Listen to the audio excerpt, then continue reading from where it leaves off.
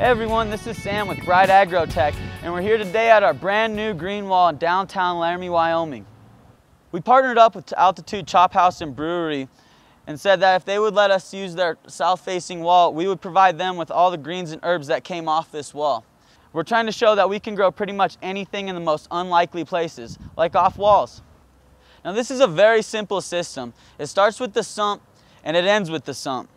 Water from the sump travels all the way to the top, runs down into our gutters, and runs right back into the sump so we can recycle all the nutrients and water and make it as efficient as possible. Now for the sump, we use a 5-gallon bucket, and inside this 5-gallon bucket, we have our submersible pump that just pumps it all the way to the top, and then we have our overflow valve.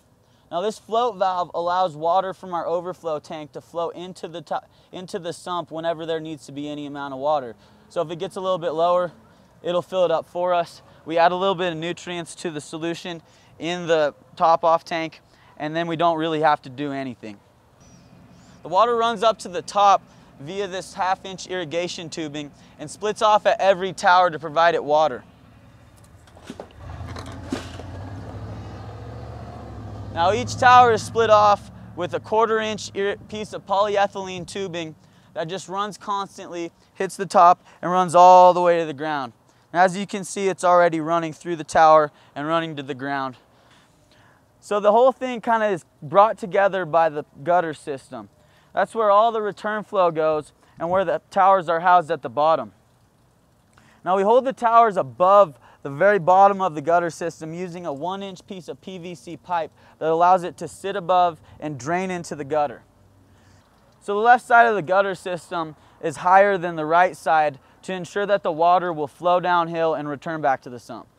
From there, it runs into this 1/2-inch drain plug, and we connected 2 pieces of 1/2-inch polyethylene tubing at a right angle to get it to go back down to the bottom of the sump tank and return back into the system flow. The overflow tank is a really critical part of this entire system. It allows water to come from over here and go back into the sump as it's needed. So as it evaporates out of the sump and out of the entire system, we can get more and more water. We add a little bit of nutrient solution into this tank, so we have to add even fewer nutrients. And once you balance out your system, you won't have to add anything to this system. You simply add the water to here, add the nutrients, and it all goes into the system.